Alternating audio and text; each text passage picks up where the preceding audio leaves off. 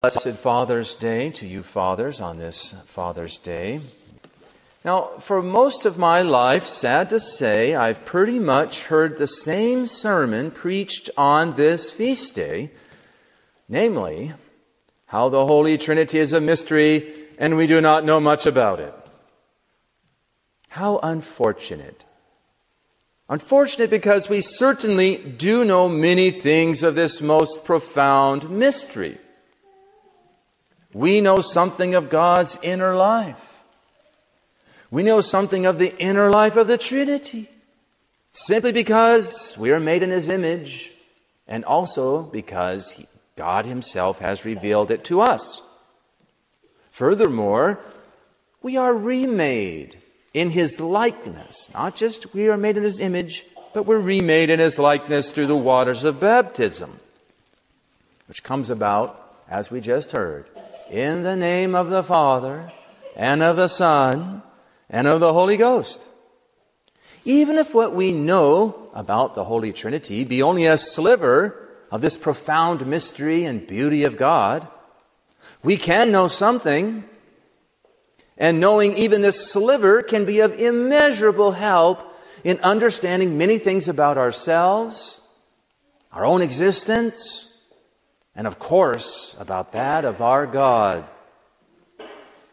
Thus, we should not dismiss the mystery of the Trinity as being too much for us or too mysterious, but we should want to know as much as we can. We should want to know more.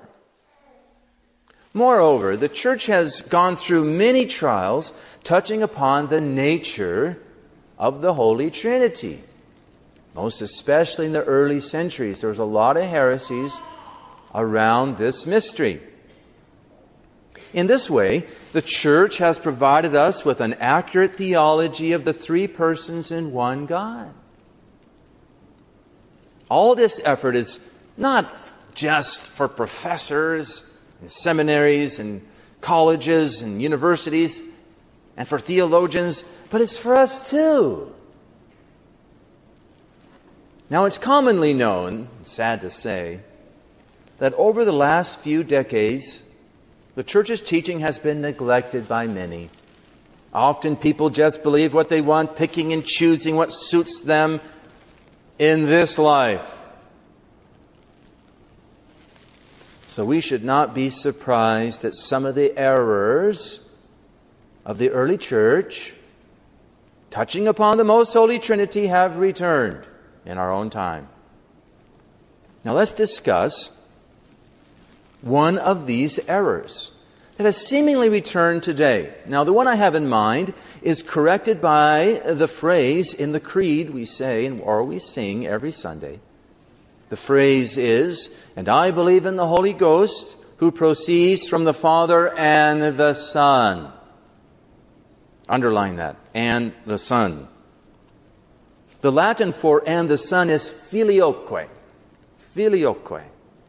The error of saying the Holy Ghost does not proceed from the Father and the Son still exists today, stubbornly held by the Eastern Orthodox. Please note that I do not think that this error has returned in a formal way inside the Catholic Church of our time. Nobody professes this error on the inside of the Church openly. In other words, people are not falling into it on purpose. But rather, it seems to me, it has come to be in a material way, in a de facto way. We find it present in a number of ways. In other words, since filioque corrects an error regarding the procession of the Holy Ghost, it seems to me that many today seemingly think or act as if the Holy Ghost proceeds from the Father alone, instead of from the Father and the Son.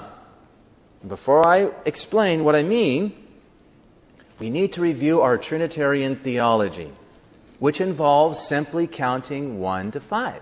1, 2, 3, 4, 5. Okay, 1. There's only one God. He's one in nature or substance. He's one in being. which for God is simply to exist. God is existence itself. His being is pure act, pure being, pure existence. And that is why he said to Moses on the mountain, I am who am. Now, as we say in the preface today at the Mass, thou art one God, one Lord, one substance, unity in essence. So that's one. What about two? Well, there are two processions in God. We know by the teaching of the Church, flowing from divine revelation, expressed in the Creed, that the only Son of God, the Word, is eternally begotten or generated of the Father. This procession is called generation. Then the Holy Ghost proceeds eternally from the Father and the Son, filioque. This is called spiration, a breathing forth. It is essential to keep in mind that there is a hierarchy or there is order in the processions of God. Generation must precede spiration. Without the generation, you cannot spirate. For spiration is the breathing out of love between the Father and the Son. Thus, generation in God must precede spiration. Truth precedes love. There's the knower in God, that's the Father. There's the known in God, that's the Son. There's the love they share, that's the Holy Ghost. The knower, the known, and the love they share. So, before we can love something, we need to know it.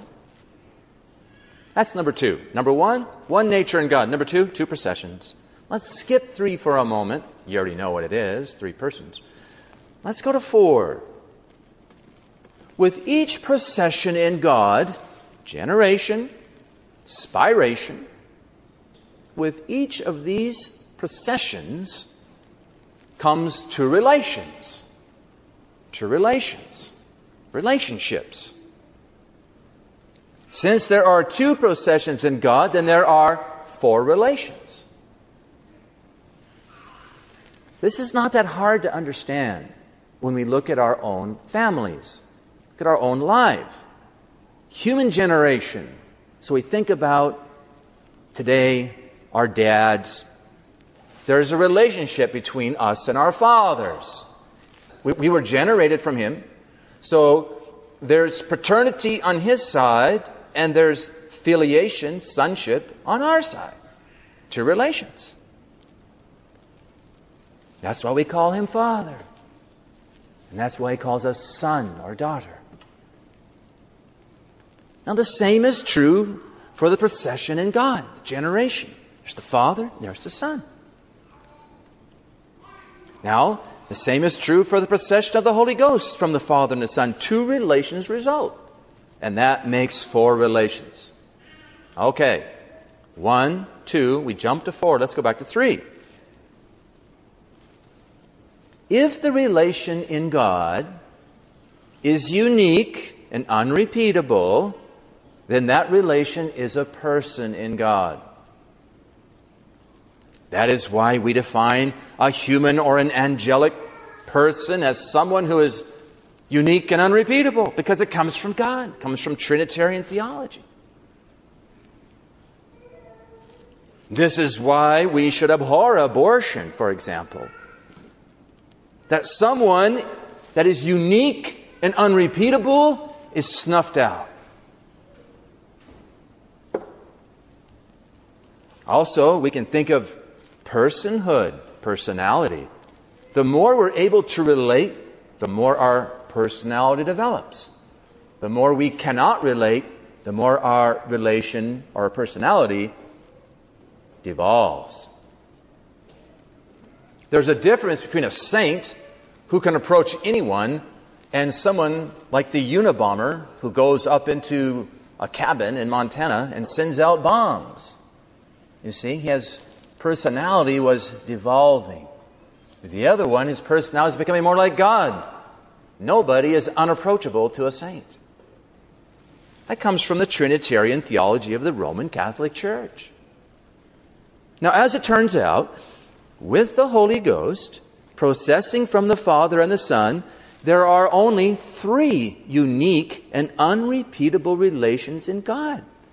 Because one of the 4 relations is shared between the Father and the Son.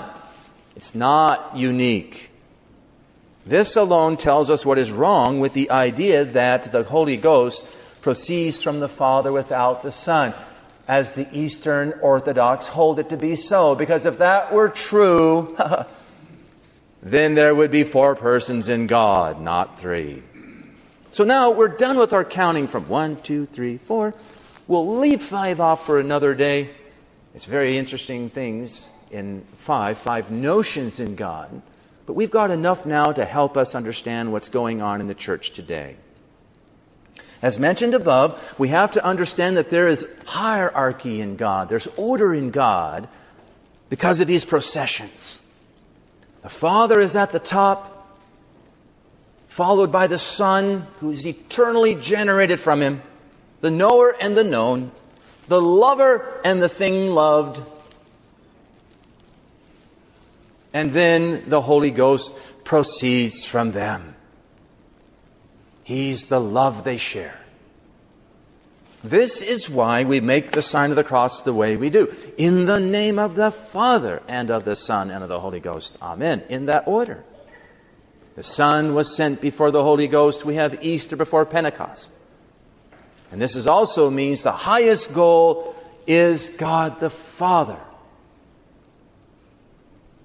All is aimed at the Father. All has come from the Father. All has flowed forth from the Father. All will return to the Father. That is good, holy, and righteous. He is the ultimate goal of all creation. Okay, now, why is all this important? At least 2 reasons. First, it touches on how and why we approach God. Ultimately, seeking God the Father. Why do people approach God? One word, love, charity. God is charity. God is love. And we know that all good things come from Him. And all mankind desires that infinite, unending love that is God. It's built into our systems. We want it. Although everybody, it seems, constantly is looking for it in all the wrong places. God the Father is the lover. God the Son is the beloved. God the Holy Ghost is the love they share. So, okay, now we're ready to address the modern error. Here it is. If the Holy Ghost is love, is the love of God, why can't I just go to the Holy Ghost and be done with it?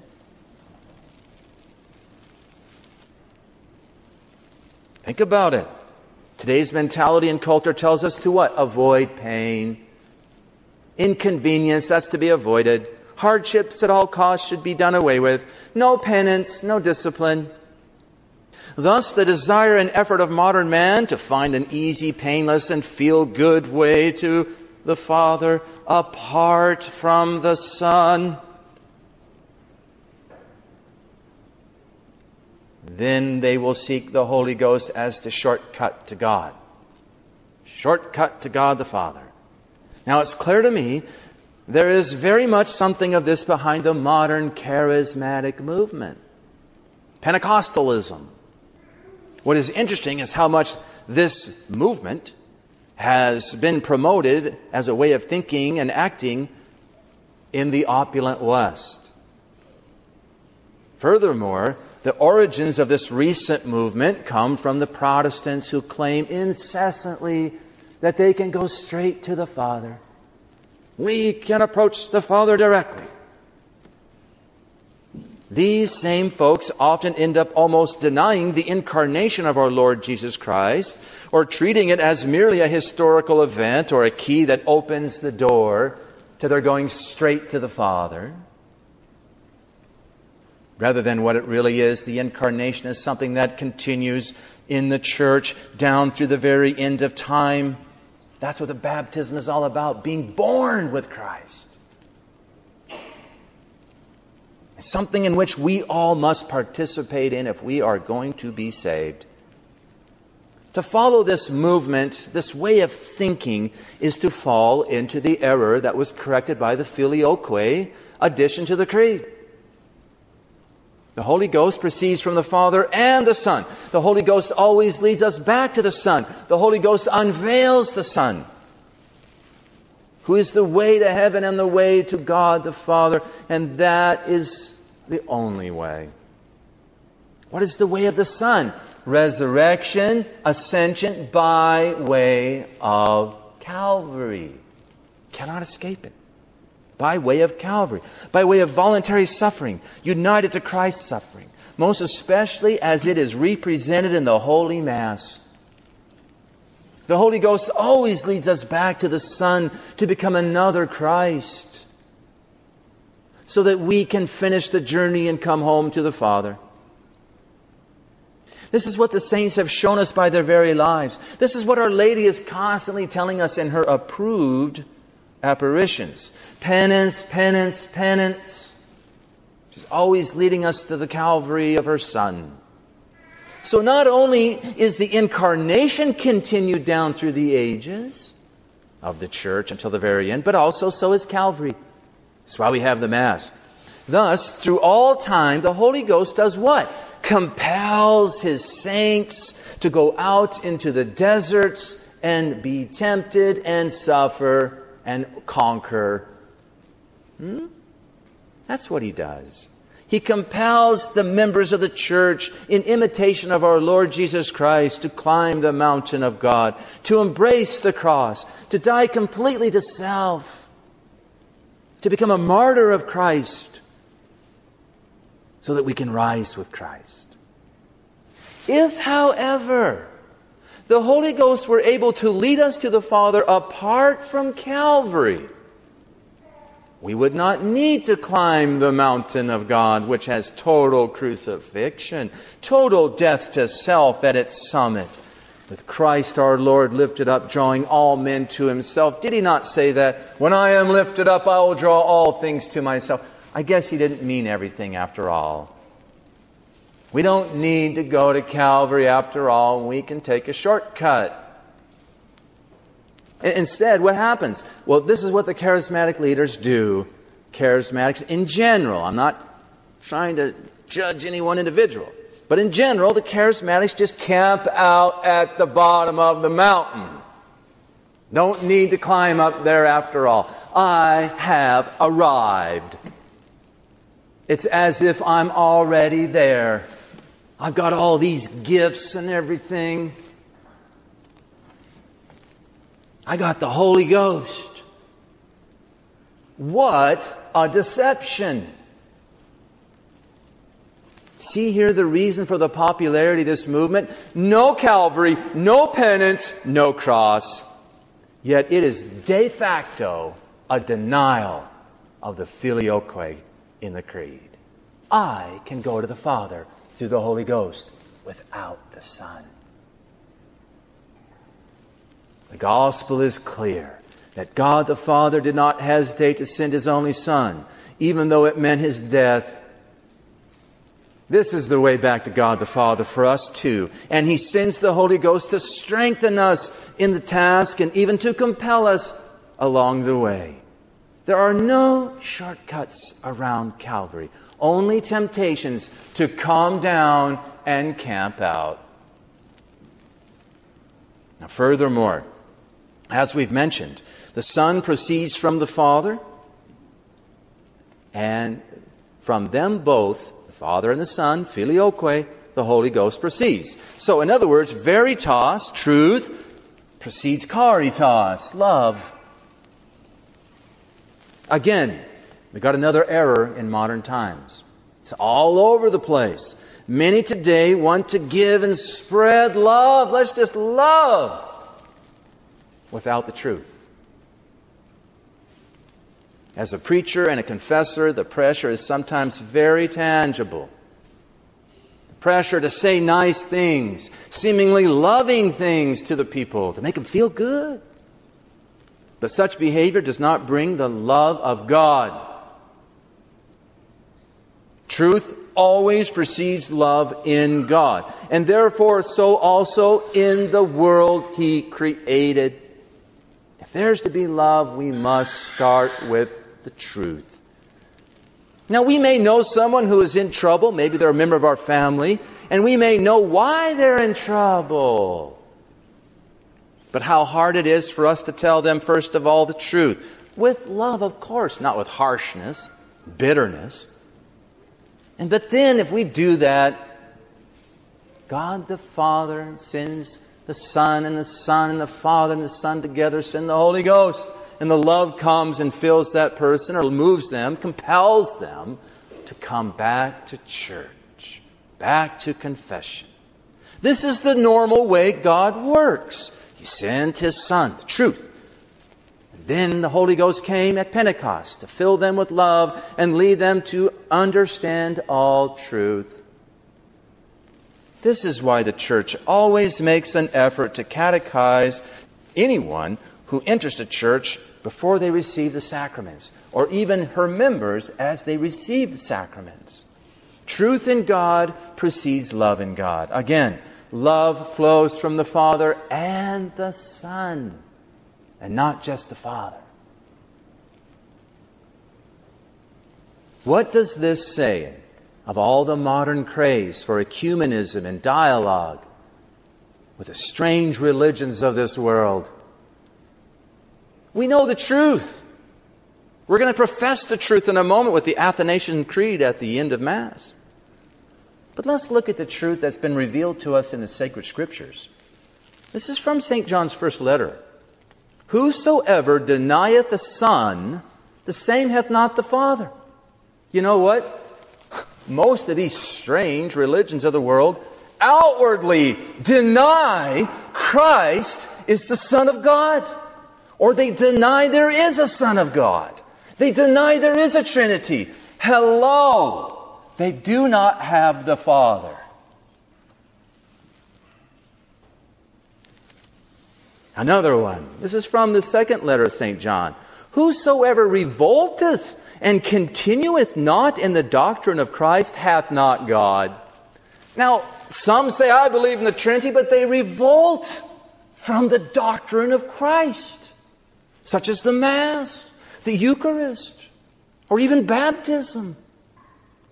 These people don't have God. St. Paul says, this is from 1 Corinthians, if any man love not our Lord Jesus Christ, let him be anathema. How do you get around that?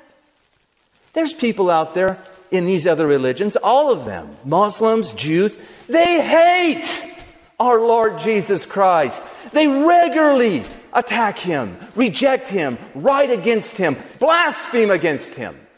Oh, well, let's go pray with these people. This is ridiculous. They do not have God. King David says, all the gods of the Gentiles are devils. There it is. And the devils are liars. There's no truth in this. Therefore, there's no love in this. It won't work.